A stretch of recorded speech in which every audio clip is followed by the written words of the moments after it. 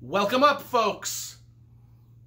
I'm Brian Lee Durfee, author of The Forgetting Moon, Blackest Heart, and Lonesome Crown, all published by Simon & Schuster Saga Press. You can see the books over there. We're not going to be doing book reviews. We're not going to be doing writing advice. We're going to be doing another classic rock album rankings video. This time, we're going to be doing the band U2. Gotta be honest with you, this is not one of the bands that I collected as a youngster. In fact, I was real late to the party with U2. I mean, I'd heard them on the radio. I liked their music well enough. I thought a lot of their songs were catchy and admirable. I mean, I didn't turn off the radio when their songs started playing. I liked them. Just wasn't buying their records. Now, I started dating this girl back in 2004, 2005, 2006. She was a huge U2 fan, and she bought us really, really expensive tickets to go see the U2 Vertigo tour that came rolling through Salt Lake City into the Delta Center. And I'm like, whatever, she's paying a ticket price. I don't care. I'll go to a free concert. U2 ain't that bad. Whatever. Holy shit. That concert. Oh my gosh. I was watching that going, man, these guys are a rockin' band. These guys are tight. Their music is solid. These guys are playing a flawless show. Every single guy in the band was just on point, and the vocals were amazing. I was a U2 fan. Halfway through that show, I'm like, I gotta get every one of the albums these dudes have put out, because they are fucking killing it. These Irish guys are killing it. In fact, other than the Guns N' Roses show I saw in 1991 or 2, that was the best show I ever saw. U2 seriously put on the second best rock concert I've ever been to. And I've been to a lot of rock concerts. I've seen a lot of bands. And U2, man, they hit a home run. They sold me right there. I was a fan right there. I went out and got all their albums. And now we're going to rank them. I gotta be straight up with you. Some of their albums suck. Handful. A few of them suck. Everything else is pretty solid. So let's get to the rankings, all right? Let's talk about the sucky ones. We're gonna go down this list from the ones I don't like to the ones that I think are fantastic. But this one is crap. Zooropa, 1993. And let's just say, every video I do, we say a prayer for the death of rock and roll that grunge brought along. Nirvana, Pearl Jam, Soundgarden, Creed, all those crappy bands killed rock and roll dead. And you can tell that they influenced U2 also, because U2 had a great sound going into the early 90s, and then grunge came along and killed rock and roll, changed the music industry for the worse in every conceivable way, including U2. And U2 didn't need to change. You know, grunge didn't affect U2, but they were freaked out like everybody else. You know, they were as freaked out as all the hair metal bands, and so they changed their sound, came up with Zooropa in 1993. Yikes! Oh, hella lame. Some techno garbage bullshit and boring bullshit not on top of that. Yeah, it was a nice try. Yeah, try something new, whatever, nice try, but it didn't work. You know, again, thanks to grunge, they fucked everything up, including U2. You know, the only song on here that was okay was Far Away Too Close. Maybe the Johnny Cash, the one they collaborated with Johnny Crash. No, fuck it. It's awful. Awful. Another awful album is Pop. It's 1997. They're still recovering from grunge, right? So they're still putting out shit albums. This was actually their lowest selling album of all time, you know. Like I said, when you try to change and when you try to fit in, you know, U2 had a killer sound, right? Grunge came along, freaked the whole music industry out. All bands decided to change their sound. They didn't need to. They just needed to stick with who they were. Whenever you try to fit with the fad, you're just going to fail. Lowest ranking album, lowest selling album, more techno bullshit, more boring crap. Staring at the Sun was an okay song. Gone was an admirable pseudo-rock song. I mean, everything else was crap. I mean, I actively loathe these two albums because I don't like seeing bands change their tune just to fit with the fad, especially when the fad is garbage like grunge was. Hey, if you've been watching my album ranking videos, you know I hate grunge. Let's get to some of their, okay, so October. You know what? I didn't care for this one too much either. This is one of their earlier albums. In fact, this is the second album they put out. 1981. You know, it's just so-so. Gloria, the song, I Fall Down. You know, that's quite good. It's got a melodic kind of a groove to it. Tomorrow. It's got some nice... Tomorrow starts off with some nice Irish bagpipe things, you know. It's kind of good. Actually, I like that one. The piano intro to the song October is good. You know, I'm giving this a little bit of a bad rap when it really doesn't deserve it. But it still ranks kind of low on my list. Stranger in a Strange Land. Scarlet is very haunting. This is kind of a mashup of sci-fi lyrics and religion. You know... The band thought that this was an awkwardly posed cover. And I think it's all right. I think it's all right. That's decent. That's a decent album. I'm not bagging on that one, you know. It's just not one of my favorites. No Lines on the Horizon. Let's go there as my 11th ranked one. It's their 12th overall that they put out in 2009. You know, No Lines on the Horizon, the title song is all right. A Moment of Surrender. Kind of got this low groovy beat that reminded me underlying the song that reminded me of Sade, if you know who she is. I'll Go Crazy. If I Don't Go Crazy Tonight, that's kind of an upbeat song. The lyrics, there's the lyrics that caught my attention on one of the songs was every beauty needs to go out with an idiot. Yeah, every beauty needs to go out with an idiot. We've all been there. We've either been the idiot that the beautiful girl was going out with, or we've seen a beautiful girl that was going out with a straight fucking idiot. I don't know why that lyric caught my attention. My 10th ranked album, All That You Can't Leave Behind, came out in 2000. It's my 10th ranked album. It's also their 10th studio album. Came out right after Zooropa. Yeah. When they realized Zoopra and pop were not getting them there anywhere, they decided to go back to their original sound, which is refreshing. Yes, applaud them for that. Applaud them for that. A Beautiful Day, that's a great song. Back to the old U2 sound. Stuck in a Moment You Can't Get Out Of, another great song. Elevation, In a Little While. It's got a good bluesy rock feel to it. Wild Honey, very Beatlesque, liked it. Peace on Earth, a good ballad. When I Look at the World, very nice. You know, they get back to their original sound and they're a pretty good band, you know. These are good albums. Pretty much now we're talking about albums that I like, that I listen to a lot. Just ranking them now. Songs of Innocence, 2014. It's their 13th studio album, so a recent one. Oh man, we're going to get into some of the other albums here that sold like 25 million copies in their heyday. You know, because of digital music and streaming music, album sales fall off. They are just dead. For instance, when U2 was a big band in their heyday, 25 million copies sold, 10 million copies sold, 15 million copies sold. This one sold about 200,000 copies because of streaming music. It's the decline. You can see the decline of the album set, which I think I consider the album an art form in and of itself.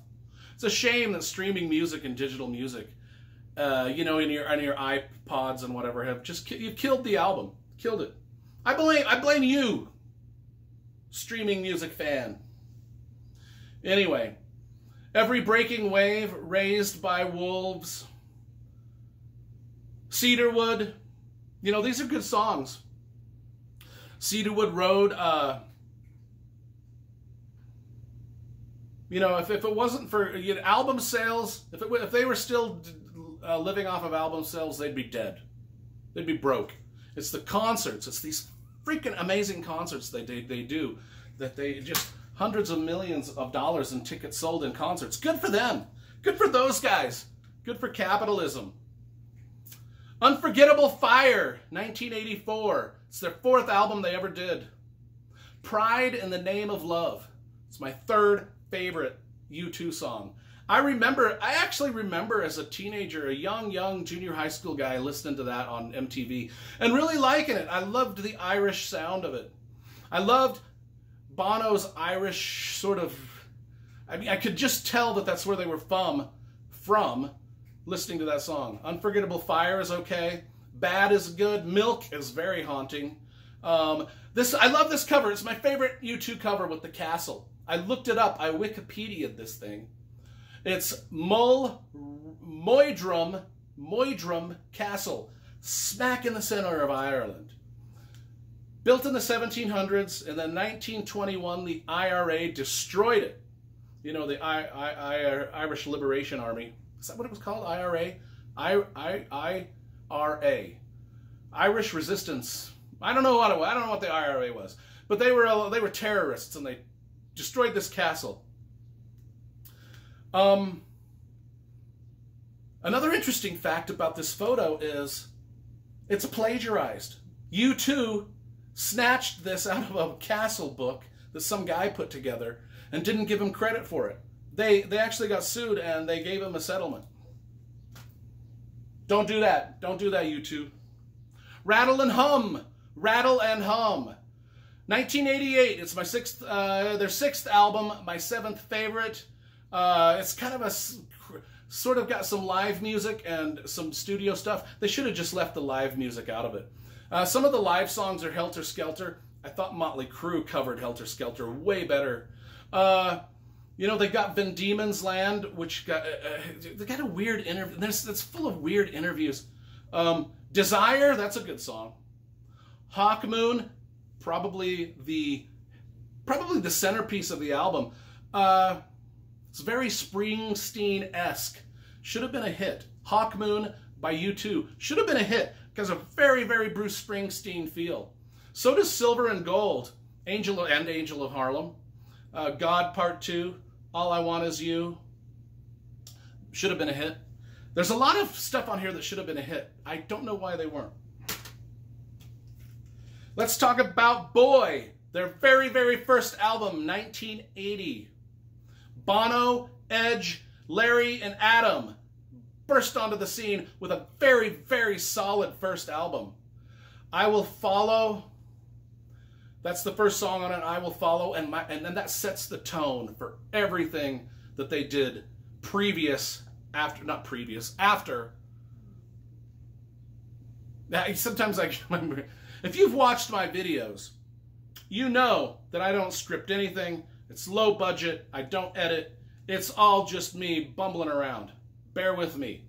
I Will Follow sets the tone for all the U2 songs to follow. It's got, the guitar riffs, the beat, etc. Really sets the tone. Twilight is a great song. Got a groovy bass riff to that. Tracks 3 and 4, I remember there's a nice transition between tracks 3 and 4. I think it's Cat Doob and Into the Heart.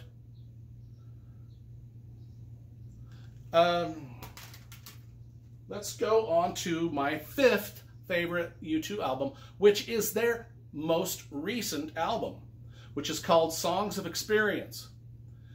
It's their 14th studio album, put out in 2017, and it is their most recent one. Hey, if they had put this thing out in the late 80s, it would have had 10 hits on it. 10 top 10 hits. Lights of Home, You're the Best Thing About Me, Get Out of Your Own Way, Summer of Love, hit. Red Flag Day, hit. The Showman, hit. I mean, this is a cohesive album. I liked every song on it. Like I said, had it been released in 1986. It would have been huge. My fourth favorite YouTube album, How to Dismantle an Atomic Bomb, put out in 2004. Yeah, this was the album they were promoting when at the concert I went to, the Vertigo tour. Vertigo was a great rock song.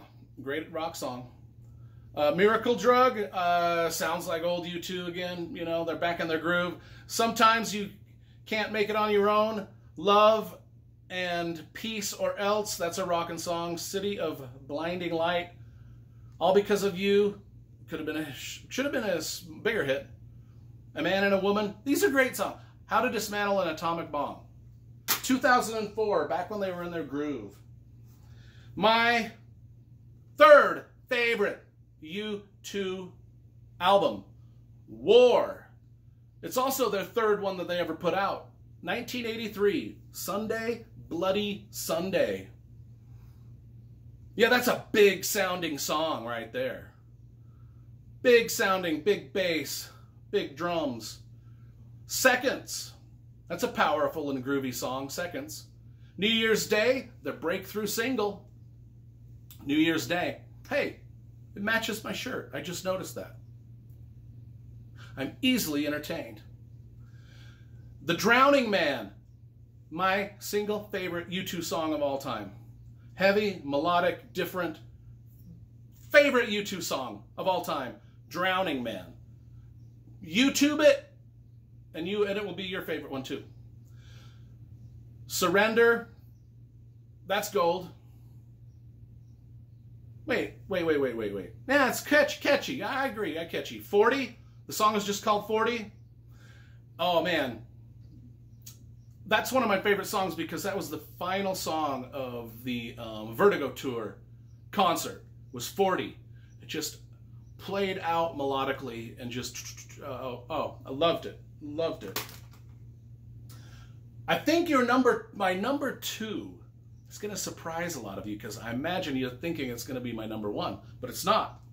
Joshua Tree, my number two favorite U2 album. Joshua Tree, it's their fifth album ever, came out in 1987. Now every band has this one album that is just, every song on it is solid. And this is U2.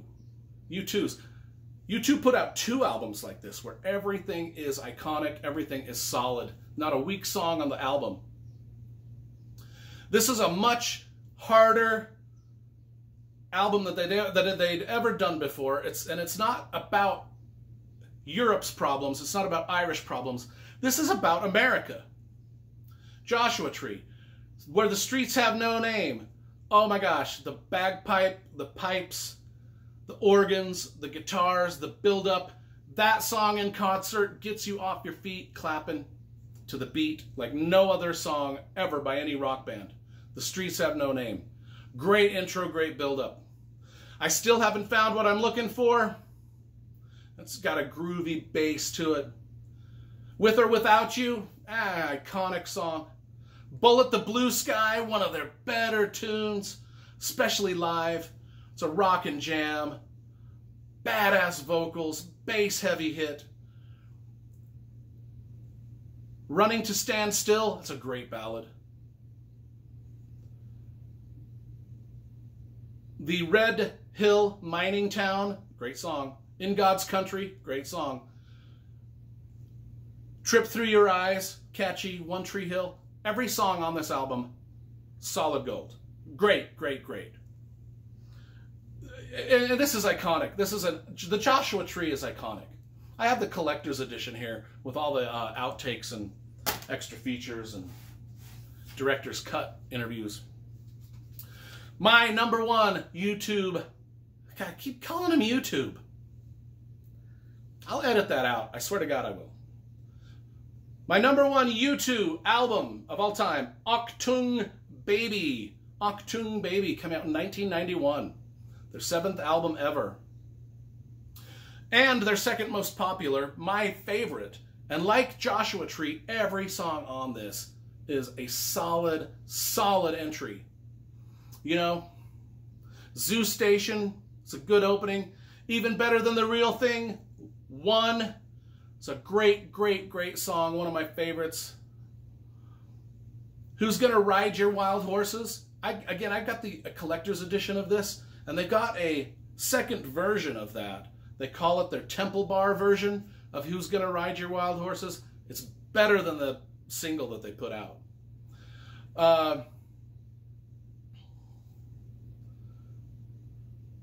So Curl beat, you know, piano, lyrics, Mysterious Ways as a hit. Ultraviolet, great. Acrobat, Love is Blindness, very deep beats. You know, like I said, like the Joshua Tree album, this album, and I give this about, this is my favorite one. It's probably the one I listen to a little bit more than Joshua Tree, but Joshua Tree and this one could almost tie for #1. But we'll give this one #1. Achtung Baby. So that's my review and ranking of all the U2 albums for this classic rock album ranking video on YouTube. We did U2 on YouTube, or as I've been mistakenly calling it, YouTube on YouTube. Anyway, that's it. Enjoy. Hope you liked it. Go out and get all of the albums.